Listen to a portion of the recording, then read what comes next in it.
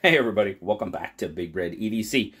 Well, we have another Remette knife to check out. This one is the Rhino. Now, we've had a few Remette knives on the channel, and pretty much been pretty satisfied with what I've seen from them.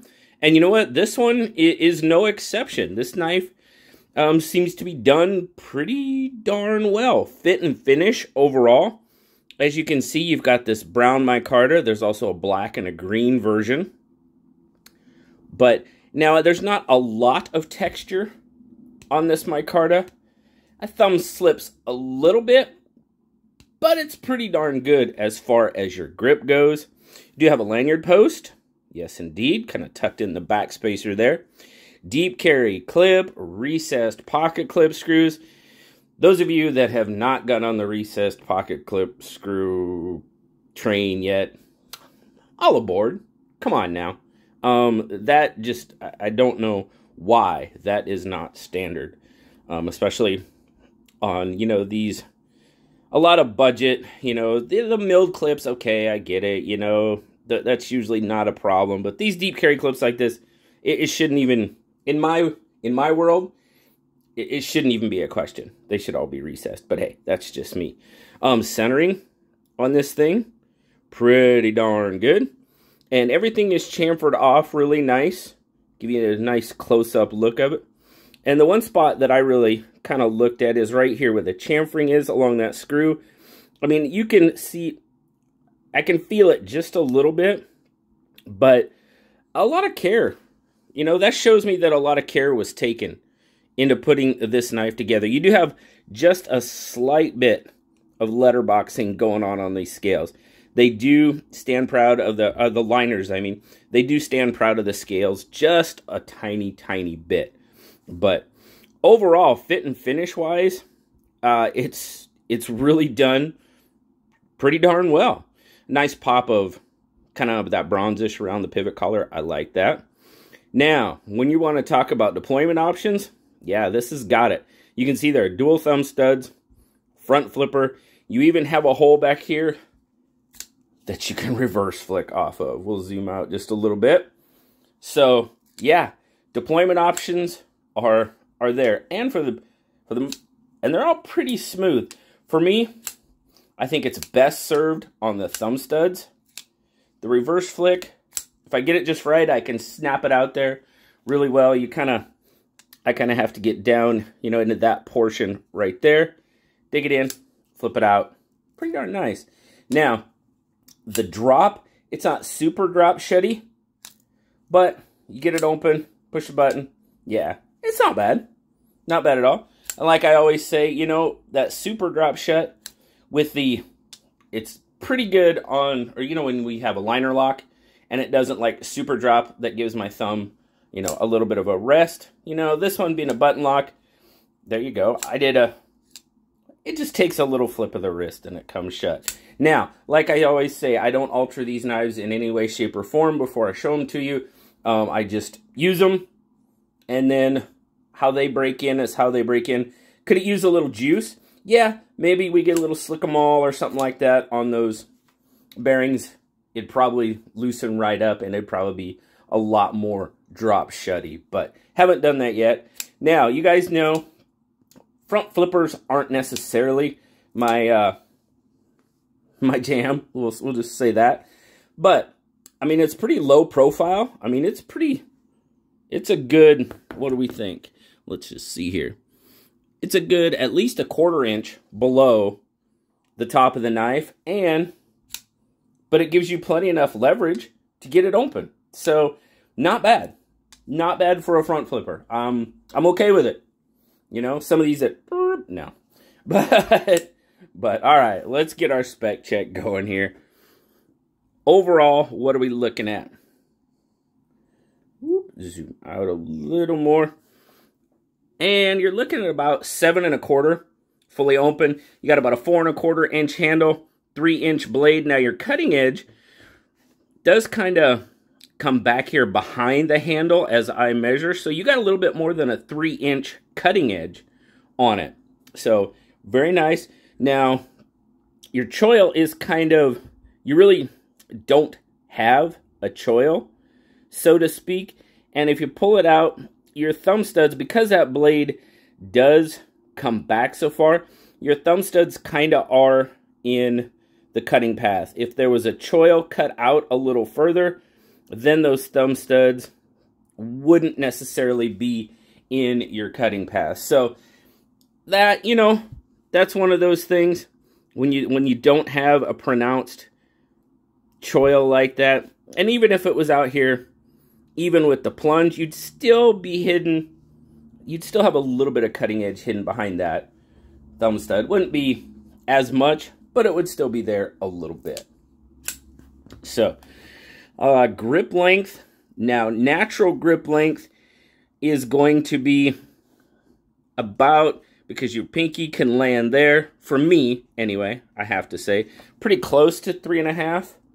And my pinky does lay right there, so I get a full 4-finger grip. Now, as you can see, I don't have any room left over. So those of you with larger hands, I mean, choking up a little bit, grip still feels good for me. But at that point, you don't really have anything protecting yourself from the corner of that blade. So, but natural grip, the way that scale is milled out, it fits my hand really, really nicely. But let's get a couple of size comparisons in here for you. We'll get, of course, the PM2, which is going to be a fairly larger knife, a little more than a 1/2 inch on the blade. And, well, let's get it. It's right about a 1/2 inch on the blade and 1/2 to 5/8 on the handle. And, of course, the bug out. Bug out's going to be a much better size comparison. Bug out still even got it by a little bit on the blade, but trade off what the bug out has in blade, the Rhino has in handle for the most part. So kind of a trade-off there. But a good size comparison overall. What do we got for a weight? 3.6 ounces. Not bad at all. Oh, here we go. 103 grams for our good friends across the pond. Can't forget those guys. Come on now. Can't be doing that. In and out of the pocket. Not too bad. There, you do have a decent enough ramp. As you saw there was a little bit of a pop.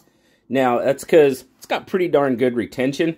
Now, if you're on top of it, you know, actually putting it in your pocket, it's a little bit easier. You know, obviously doing it like this is not quite the way it would be if you were actually wearing the pants. And you do have just a tiny bit sticking out of your pocket. Overall thoughts on it? You know, fit and finish wise, it's really pretty darn good. I forgot to tell you, 14C on the blade steel. I did forget to tell you that. I think you might have saw that somewhere. Where did we see that? Did we see that somewhere? I thought so. Maybe not. All right, maybe it's hidden. Is it one of those hidden ones?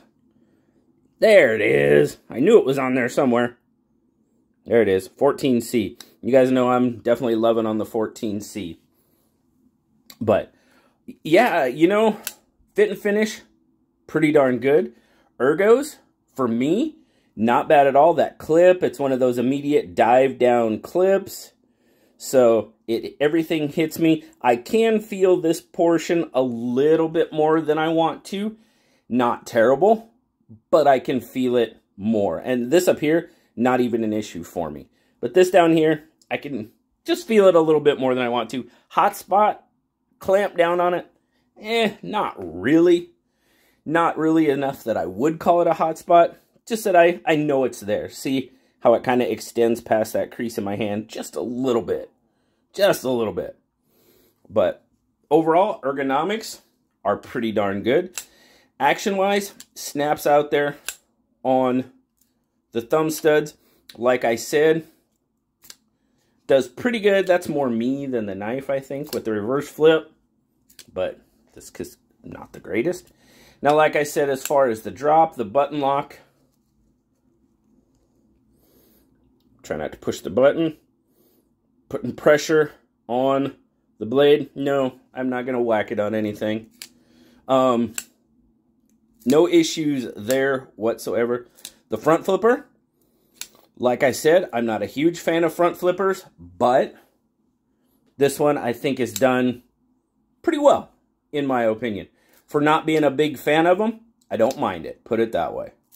So, a little shake shut. Like I said, if we get some juice in there on those bearings, it'll probably come closed a little bit, but a nice little wrist flick, and it comes shut pretty easily. Overall, I think Remette has another pretty nice knife here. It's pretty darn... I can't find anything really overly negative to say about it. Pocket clip hits me just a little bit. Nothing too major. The action as far as on the drop, you know, no stick. No stick whatsoever. No button. There is no stick on that button, which that pretty much impresses me. No stick. We had a conversation about this, you know, when we were eating dinner at a Blade Show about, you know, lock stick on a button lock. And, you know, I think it was Lefty that, you know, brought up a good point. His point was, you know, if the more lock stick it has, the more secure the lock would seem to be, in which I get that. I see where he's coming from on that. I know people don't want lock stick, but if you think about it from that aspect, it kind of makes sense. So, you know, whatever your thought is on that is all, you know, it's personal preference. Boils down to personal preference, really. But there is no stick on this one, and it seems to be locked up pretty well. And everything I do to test a button lock, aside from whacking it on something, it's fine. No issues whatsoever. So, thank you so much to Remette for sending this one out. Greatly, greatly appreciate it. Guys, right now, they're on sale on Amazon. Well, they're not on sale. They're for sale on Amazon for about $55. For the materials you'll get in 14C button lock, I think that's a pretty nice price. But there's also, right now, hopefully by the time you see this video, it'll still be there. But there is a 10%, you know, click the little box for 10% off. There's one of those going too, so you get it for right about $50, which, in my opinion, for this knife, obviously, I have a sample size of 1. Okay, you got to remember that. It's a pretty decent price in my book. So, really appreciate you guys stopping by, checking out the Remette Rhino with me today. Thanks again to Remette for sending it out. As always, guys, like, subscribe, leave me a comment. You know I love talking to you. Until next time, I'll talk to you later, guys. Bye-bye.